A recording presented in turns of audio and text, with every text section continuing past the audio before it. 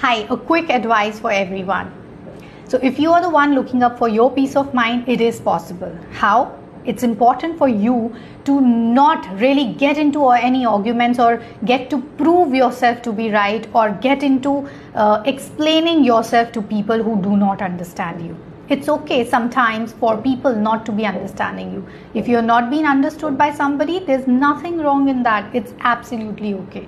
You maintain your peace and calm. If they are not understanding you, it is because of people have their own perception about things. They have their own mental capacity, mental understanding, right? So they will understand you with their understanding level. If they are not understanding that particular point, you don't have to get into any arguments, because remember, no argument is worth your mental well-being or mental peace.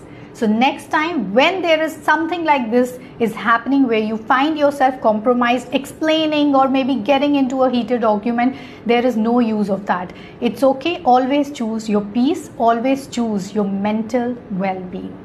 I hope you get it. So stay tuned with me only at Good Mental Health.